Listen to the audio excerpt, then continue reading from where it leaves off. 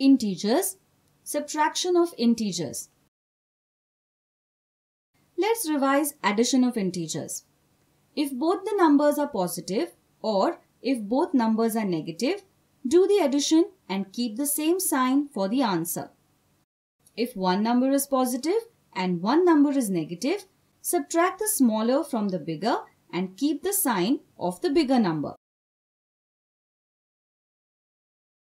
Let's revise opposite integers. The numbers which are at equal distance from the origin and on opposite sides of the origin are called opposite integers. Write the opposite integer of plus 4 is equal to minus 4. Plus 8 is equal to minus 8. Minus 12 is equal to plus 12. Minus 106 is equal to plus 106. Plus 215 is equal to minus 215.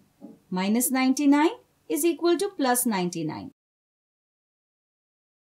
Subtraction of integers.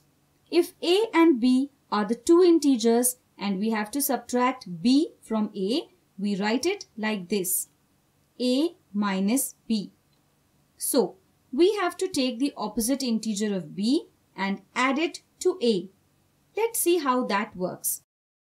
Subtract. Let us do this subtraction problem. We have 162 minus negative 87. We write the first integer as it is. Then we take the opposite of the second integer and add it to the first. Now we solve. This becomes 162 plus 87 is equal to 249.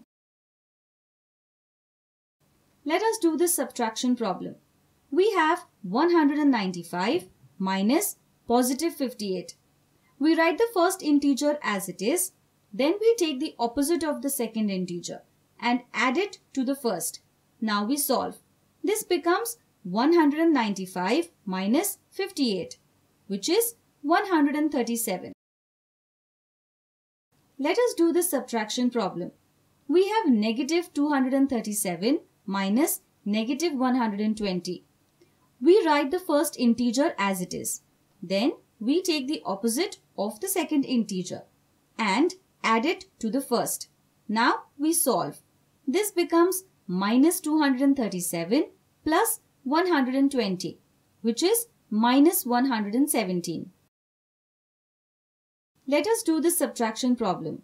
We have 124 minus positive 200. We write the first integer as it is.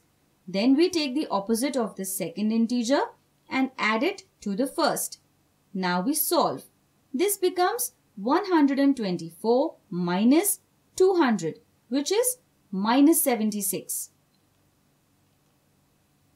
Do you know how to subtract integers now? Yes.